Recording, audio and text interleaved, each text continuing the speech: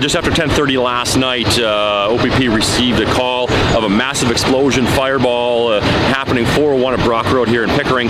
We got to the scene, 2 tractor trailers involved and their passenger vehicle involved. As a result of the investigation, we now know that 2 people have been pronounced deceased. Both of them are the truck drivers. The 2 occupants from a passenger vehicle were able to escape without injury. What we understand at this point is that double fuel tanker truck was traveling Highway 401 eastbound. Some reason lost control, went into the concrete wall.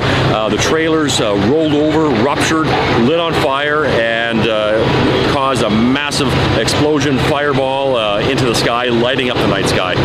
At the same time, westbound traffic was coming through. That's where the tractor trailer and passenger vehicle came through. That fireball, really, they had no place to escape.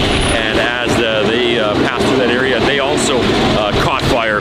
The driver, again, of the tractor trailer was pronounced deceased at the scene, and the 2 other people escaped. Right now, we have cleanup crews ongoing. We had that fuel spilling down into the catch basins, causing explosions at the catch basins, lifting those manhole covers into the air, causing just massive explosions all up and down the roadway here. The MTO engineers are here as well. They're doing their analysis of the bridge, the lighting, the highway, the infrastructure, the sewers, and determining when the highway can be reopened. The OPP collision reconstruction unit are working along with the coroner to help with this death investigation, helping to help identify the identity of the 2 deceased. And right now I'm told this will be an extended closure. I don't know positively how long that will be, but hopefully sometime later today we'll have a better idea.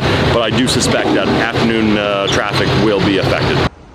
The only thing I really heard is were loud explosions, and my granddaughter, she sent me a little video.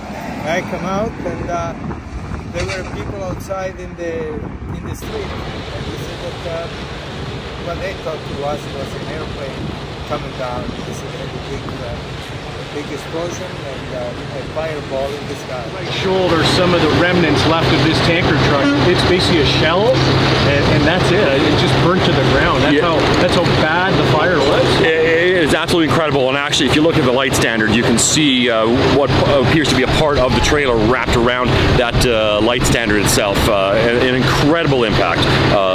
Unbelievably tragic. 2 lives lost as a result. And again, traffic concerns here in the area have been ongoing since 10:30 last night, and will continue for the afternoon. Cleanup crews are working diligently, and we are mindful of how this affects other people's ability to get around the city.